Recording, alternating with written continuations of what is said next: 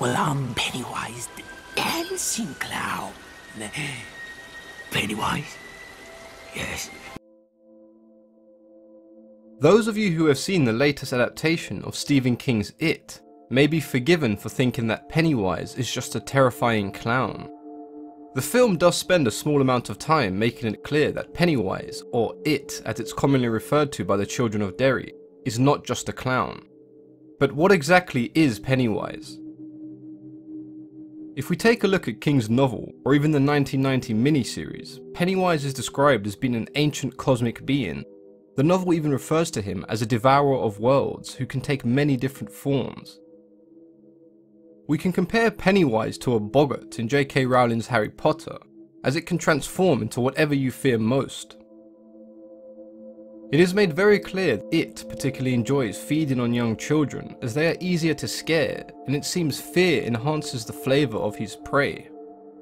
He even goes as far as to claim the exotic terrors and fears of human beings make their flesh taste better, comparing the process of inducing fear to salting the meat.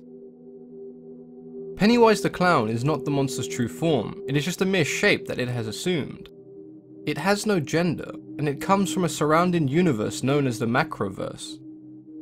We as humans cannot comprehend its true form. The closest we come is that of a giant spider that looks to be inspired by the work of H.P. Lovecraft. It is made from an energy known as the Deadlights that originates in the Macroverse. The Deadlights appear as spectral orange lights, and the book mentions that the mere sight of the Deadlights is enough to kill a person. In the movie, we see it using the Deadlights as a weapon against the people of Derry when attempting to consume them. As the creature appears to be a celestial being, it cannot be killed through conventional means.